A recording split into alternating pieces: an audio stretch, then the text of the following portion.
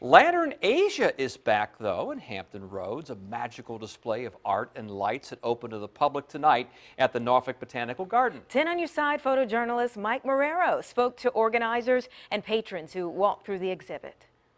Lantern Asia debuted in 2016. That was pretty remarkable, quite a success story. And for our 80th anniversary in 2018, we wanted to bring Lantern Asia back. The pieces are just magnificent. They're colossal, certainly not little lanterns that you may, hang for a party or something like that. I would never be able to put those all up. There's a few favorites coming back. Panda Land is back. The pandas are cute because they're like on a little mini seesaw. They're like, the dragon is awesome. I love dragons. And he is the length of 5 school buses.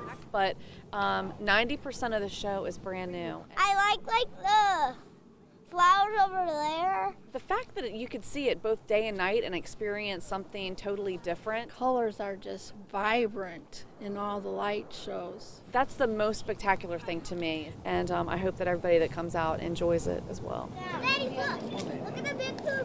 Wow, that looks great.